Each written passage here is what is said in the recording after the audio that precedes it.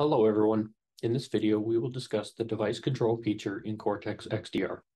During this session, we will look at the types of devices that can be controlled, device control profiles, exceptions, and custom device classes for extending control. Cortex XDR provides device hardening features which allow you to extend protection beyond the built-in prevention capabilities of XDR. The device control feature allows you to restrict what kinds of USB devices can be connected to and used with your endpoints, providing protection against USB device attacks, as well as data exfiltration threats. The device control feature can be used by both Pro per endpoint and Prevent licensed customers and is available only for Windows and Mac devices. On Windows devices, agent version 7.0 or higher is required, and Mac OS requires agent version 7.2 or higher.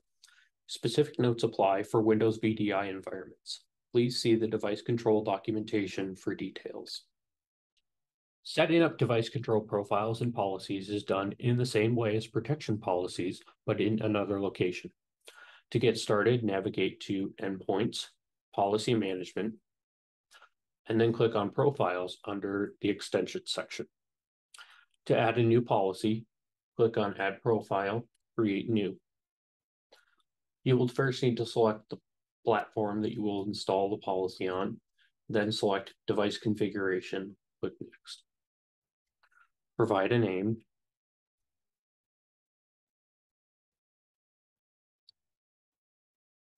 and select the action you wish to take for each device type.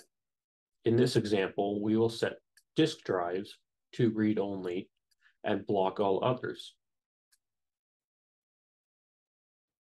If you have created custom device types, you will be able to select the device type and an action. We'll discuss this more shortly. Let's create the policy.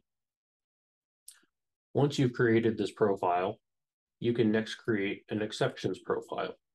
Again, select the platform and select device exceptions. In this example, we are going to allow YubiKey devices. Give the exceptions profile a name, select a type, in this case we'll select disk drive, and we'll provide read-write permission. You must select a vendor. If you wish to provide further refinement for the exception, you can select a product from the drop-down of the vendor and provide a serial number. Again, you will have the option to perform the same actions for custom device types. Use the virtual enter key to create your exception, and then click Create to create the profile. Now that we have our device configuration and device exception profiles, we'll create a new policy to apply these by going to Policies and Create New, providing a name, select the platform, and select the policy we just created. Click Next, and you'll be able to select your endpoint targeting parameters or assign statically to endpoints. Click Next to see a summary, review your options, and click Done to create the policy. As with protection profiles and protection policies, you will have to click Save to apply your changes. While Cortex XDR supports only the previously discussed device types out of the box, device control functionality can be extended to other device types on Windows systems.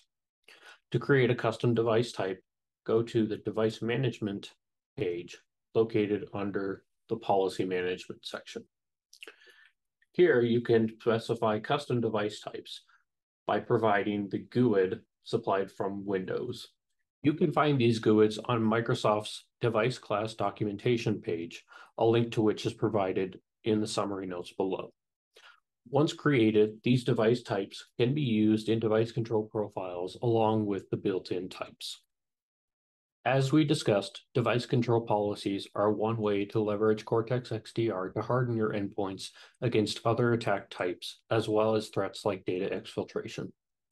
Device control profiles and policies are created in the same way as prevention profiles and can be assigned to Windows and Mac OS endpoints.